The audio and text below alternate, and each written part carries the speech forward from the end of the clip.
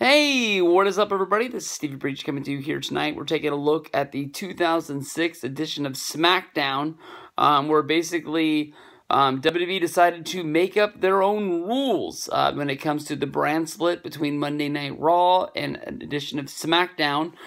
This edition of SmackDown opens up with Batista coming down to the ring and basically surrendering the World Heavyweight Championship. He said that he was involved in a match with Mark Henry over the weekend where he had an injury. This injury was not something that he was going to be able to work through. He was going to have to go have surgery, take a majority of time off, and he was not able to defend his World Heavyweight Championship, so he was surrendering it to Teddy Long. Teddy Long decided the easiest way for him to crown a SmackDown champion was to have a 20-man battle royal to crown the new champion. Coming into SmackDown, basically, you would think that everyone would be involved in this battle royal, but easily you could see even this battle royal was missing guys like Randy Orton. It was missing Chris Benoit, who were involved in a best of 7 for the United States Championship earlier in the night. Of course, Booker T was the original man wrestling against Chris Benoit, but he was injured and had to be replaced by Randy Orton. Why Randy wouldn't want to pull double duty or basically turn Booker T down to get a chance at the Battle Royal for the World Heavyweight Championship, I honestly have no clue. But the participants, pour down into the ring. The early favorites to win the Battle Royal would be John Layfield, the former World Heavyweight Champion, as well as both members of M&M, who are teaming up with Mark Henry. At the time, they had a little stable going on with Melina. Other guys in the ring are honestly just there to sort of fill it up. We see a lot of tag team guys out there. We see a lot of guys like Matt Hardy. We see Road Warrior Animal, William Regal, Paul Burchill. A lot of guys out there that there's no chance in hell that is going to win this. Other, I guess you can say, main eventers that fill out the ring would be Bobby Lashley and Rey Mysterio. Both of these guys would get big entrances coming down to the ring and sort of hyped up, like with Taz, like, oh, wow, look at this. Business is picking up. But this Battle Royal basically is met by a surprise with the 20th man to come into the Battle Royal, which would be Kurt Angle, who is making the jump from Monday Night Raw. And this is sort of where WWE is just making things up as they go. Obviously, Batista had big plans at being the champion of SmackDown for a long time. He sort of was the flagship guy. He was the guy that switched sides with John Cena in the draft. And when Batista went down, I think they decided they needed another main event talent, and they went over to Monday Night Raw, and they took Kurt Angle. The way they covered this up was basically on WWE.com.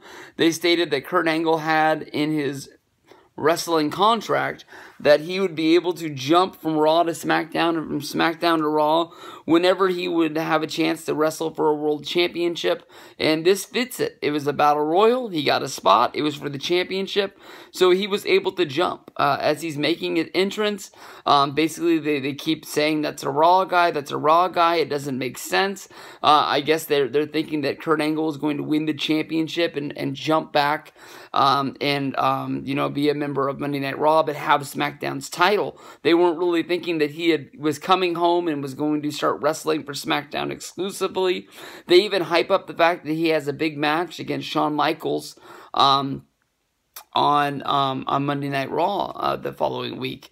When Kurt is making his way towards the ring, he is being led by Daivari, basically sort of showing that I guess he is still a heel. At the time, he was Monday Night Raw's biggest heel, and he was having a feud against John Cena, if I remember right. I thought he was like one of the main guys over there. When he's making his way to the ring, basically JBL backs everybody back in the ring and basically says, "This is mine. I'm going to take care of him. He's the leader of SmackDown. He wants to be the guy to throw Kurt Angle out." Kurt gets into the ring and immediately throws JBL over the top rope, and it is on from there. He throws out another guy, which I'm not even sure who it was, but he went over the top, and then basically Kurt is jumped by about 3 or 4 guys, but Kurt is still fighting everybody off. You can tell that this is sort of a SmackDown versus Raw moment of basically the SmackDown guys not wanting Kurt to win the belt, but basically Kurt is one of the guys that really dominates his way through this. Yeah, I believe he has 5 eliminations very early on in the match before Mark Henry knocks Kurt Angle out of the ring, but under the rope. And then Mark Henry gets out of the ring to start fighting with Kurt Angle. At this moment, Kurt Angle locks up Mark Henry like he's going to hit him with a German suplex on the outside, and Mark backs his way back up into the ring, basically giving Kurt Angle a kidney shot, which sort of knocks him down, and then Mark Henry has the advantage, where basically Mark Henry knocks Kurt Angle into the announce table. I believe it was a Gorilla Press Slam, and then the table broke. This is what sort of lays out Kurt Angle for the majority of the match, where you forget that he is out there. Mark Henry gets back into the ring, where he goes face-to-face with Bobby Lashley. They exchange blows for a minute, but basically Mark Henry throws Lashley over the top rope. From there, it gets down to the point where Rey Mysterio eliminates both members of M&M, leaving it with Mark Henry against Rey Mysterio. And they have a good little bit of a match inside the Battle Royal that lasts for about 2 or 3 minutes. I believe at this time in 2006, Rey Mysterio had not been World Heavyweight Champion. So the fans are hot for it, and they really, really like it. But at one moment, Mark Henry is able to eliminate Rey Mysterio, where people think that Mark Henry's won the match, and people are, sort of not knowing really what to do, but the bell doesn't ring.